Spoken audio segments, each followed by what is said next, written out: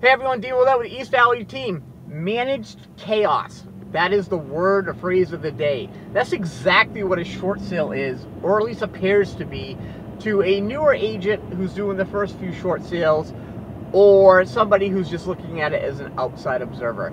You have the buyer's agent, the seller's agent, the servicer, the escalation department, the PMI company, the investor, all want certain things on their time frame. They're all going to say no a bunch of times.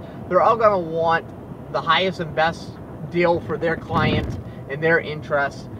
And in the end, you finally get the approval letter. You find out you get 5 days to close the deal. It's a Fannie Mae investment property. You have to fight with Fannie Mae and the servicer to get an extension on that.